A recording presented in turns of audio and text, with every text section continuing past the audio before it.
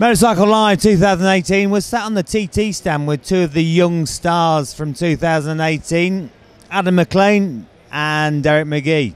Now Derek, it's been a funny old year for you, bit of a roller coaster, you know, some highs and lows, some painful lows, that is a fact, but you ended the year off very well.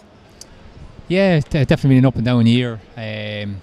Obviously the highs were getting second in the lightweight TT this year, and the lows then were at Ulster Grand Prix. Unfortunately in practice I got caught up in another guy's crash and had a big off, and was lucky enough to get away with a few broken bones, so it was a bit of a fight to get out for the last round of the championship. As we were leading the Super Sport Championship, all we needed was a top 10 finish, so we'd have struggled to get out in 4 weeks time, so we managed to get out and get a win and win the championship.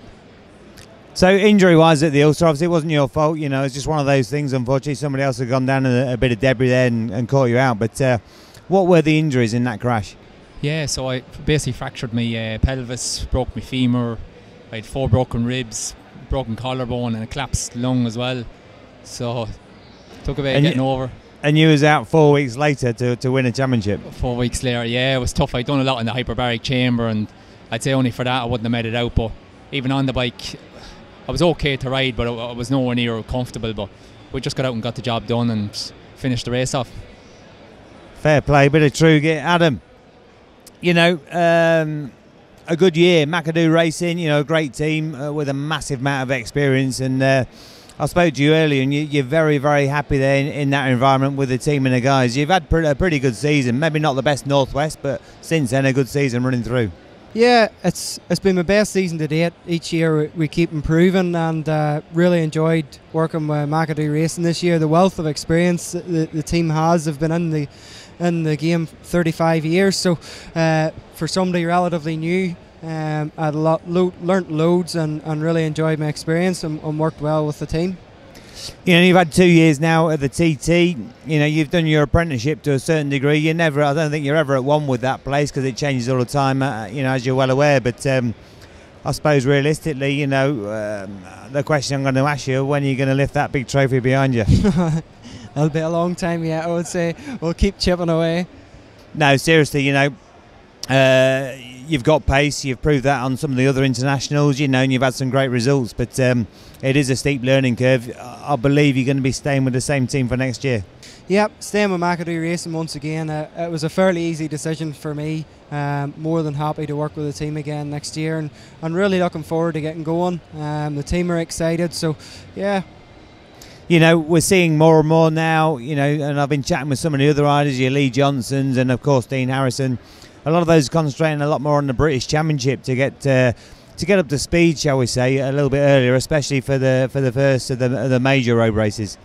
Yeah, that's a very similar situation to myself. You know, the trend is nowadays that you have to be sharp because there is so many British Championship lads riding in the internationals, so you're going to get left behind unless you're riding British Championship. So we're going to schedule in select British Championship rounds in the stock 1000 class before the international roads, just again to get sharpened up.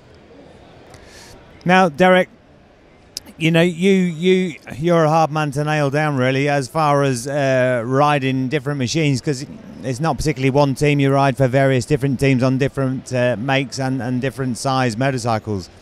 Is that the way you like it, or is that just the easiest way to organise your road racing?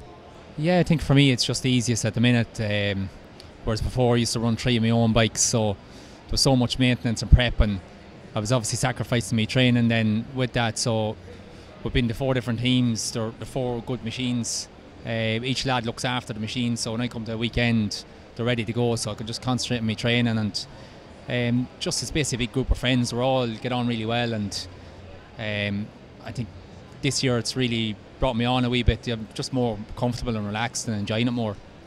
You know, you had a great TT really, you know, chipping away on various different things, but obviously a great result on the twins, and you must be happy with that, but also desperate to go one step higher.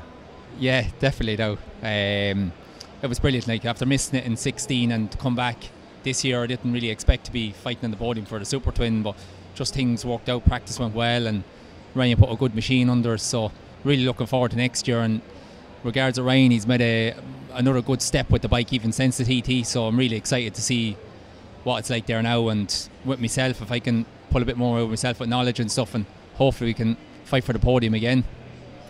I think, you know, realistically, you two are part of that younger breed that are coming through and poking your head above the parapet, and hopefully we'll see you going from strength to strength, and like I said, lifting that big trophy behind you before too long. The very best of luck for 2019. All right, thanks very much. Thank you very much.